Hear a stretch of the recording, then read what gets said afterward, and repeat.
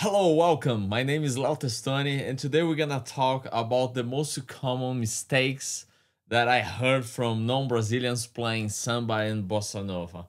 This is gonna be good.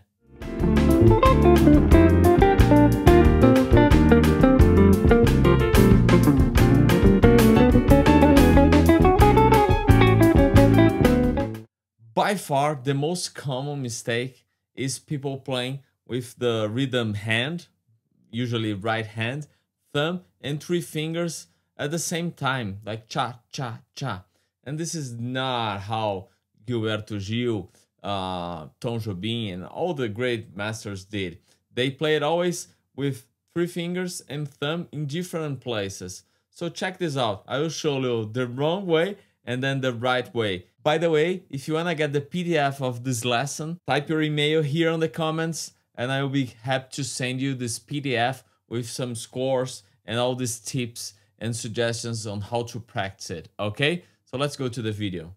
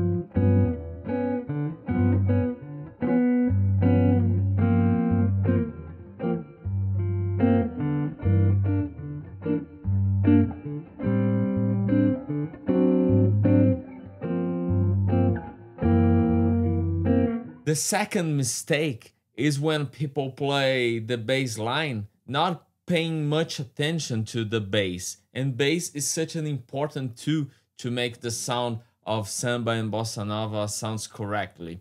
Two important things and one extra tip about bass lines and thumb. You should be aware that usually we want the sound of the bass line as short and long, short and long. We also don't want to like pa, pa, pa with the same volume, the same dynamic. We're gonna need some difference between hits, between pitch. So for example, pa, pa, soft and louder. And the extra tip, pay attention to ghost notes. Ghost notes are very important for right groove, for the right feel of bossa nova and samba.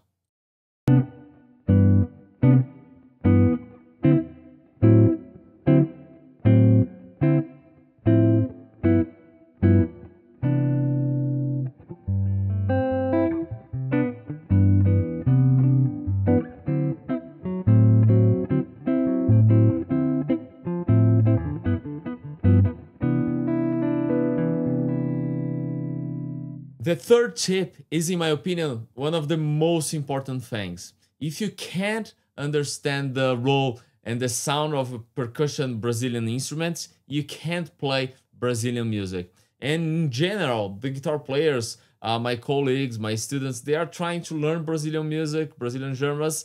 Just listen to guitar players playing bossa nova, samba, or any other Brazilian rhythm. And if we not understand percussion instruments, the sound of these percussion instruments, the ghost notes of these percussion instruments, the accent, the strong beats on these patterns coming from tambourine, pandeiro, or even surdo, we can't play Brazilian music in the right way. It's a nice idea to have some of these instruments and play to really feel and understand how it works, because in general, what we are trying to apply on the guitar is the sound, the groove of these instruments on bossa nova, on samba, on our instrument guitar. So this is extremely important. So check this out.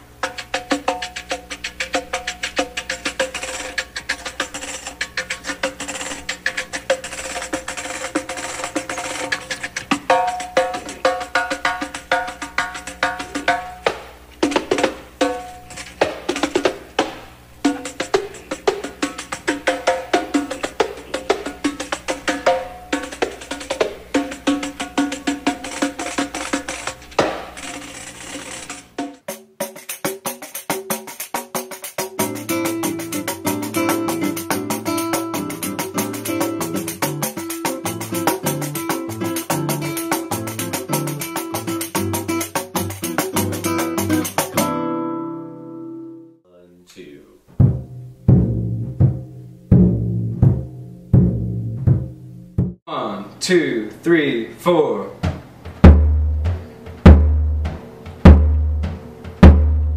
And 1, 2, 3, 4.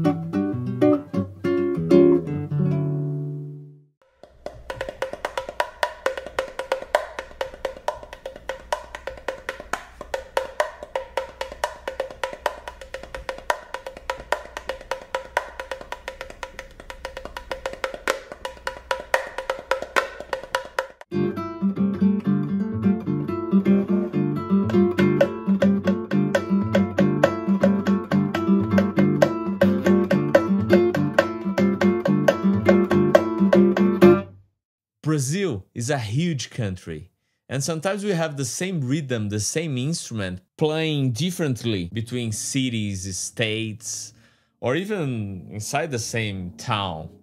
So this is why it's so essential to listen to Brazilian music, different instruments, different albums, different singers. So again, if you want to get for free the PDF of this lesson with the link for a Brazilian playlist with very cool albums and essential musicians to understand Brazilian music, type your email here down in the comments and I'll be glad to send you this PDF, all right? I hope you enjoyed this lesson. Don't forget to subscribe to the channel, thumbs up, and keep playing. Let's play.